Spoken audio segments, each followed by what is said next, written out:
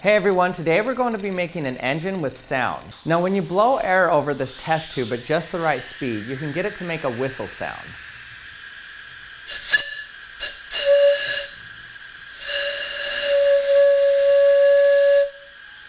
This is happening because the air goes into the tube with some momentum and causes the tube pressure to rise past atmospheric pressure until it stops rising and then pushes it back out of the tube. Then this repeats again.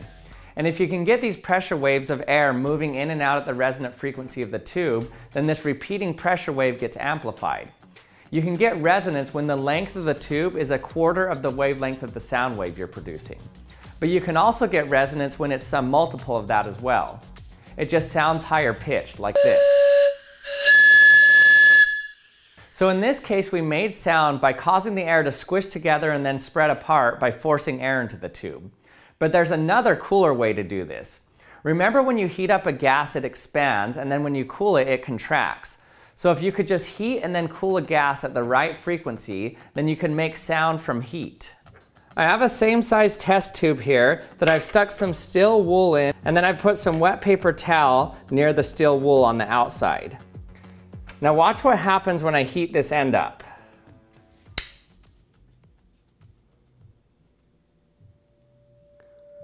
There it goes. Makes an extremely loud sound. Holy cow, it's deafening.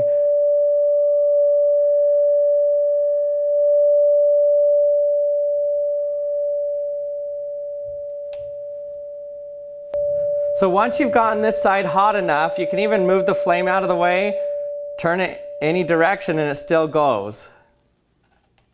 So this end is cool to the touch while this side is hundreds of degrees.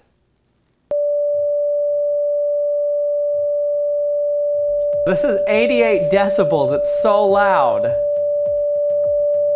So right where the steel wool is, there's a sharp decrease in temperature. The steel wool makes it so that there's a good contact with the gas through the entire cross section of the tube, and not just near the edges. So why does this make a sound?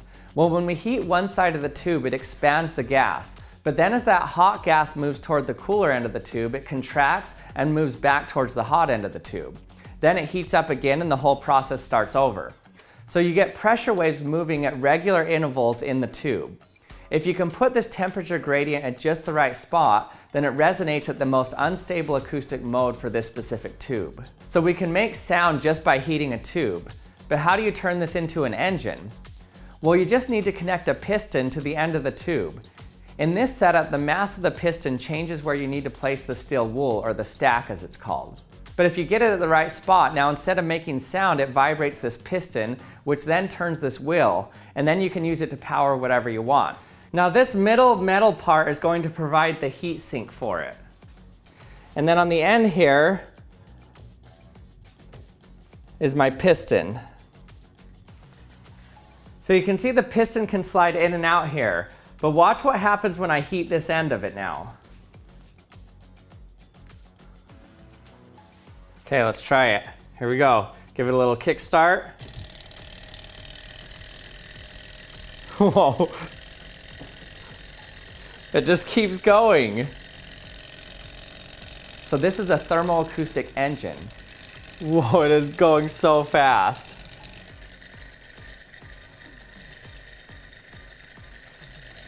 It was first discovered by Lord Rayleigh, who predicted that you could make self-induced oscillations with the appropriate phasing of heat transfer and pressure systems. But do you want to know what the coolest thing about Lord Rayleigh is? It's that he had the title of Lord. Wouldn't it be cool if instead of Dr. James Orgel, I was Lord James Orgel? Well, from here on out, I'll officially be called Lord James Orgel, or you can even call me Lord Action Lab. It's now official thanks to our sponsor, Established Titles. Established Titles is a fun and novel way to preserve the natural woodlands of Scotland while helping global reforestation efforts. It's a project based on a historic Scottish custom where landowners are referred to as lairds, or lords and ladies in English. Their title pack gives you at least 1 square foot of dedicated land on a private estate in Edelston, Scotland, and an official certificate with a crest. Your certificate features a unique plot number where you can see the exact location of your land. They plant a tree with every order and work with global charities One Tree Planted and Trees for the Future to support global reforestation efforts. With this certificate, you could officially change your name to Lord or Lady and even put it on your credit card or plane tickets. It makes an amazing last-minute gift. Established Titles is actually running a massive sale right now.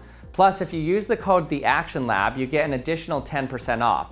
So go to establishedtitles.com/theactionlab to get your gifts now and help support the channel. The first 200 people purchasing a title pack using my link will effectively be next to my plot in Scotland, within a few minutes of walking distance. And thanks again for watching another episode of The Action Lab. I hope you enjoyed it and learned something.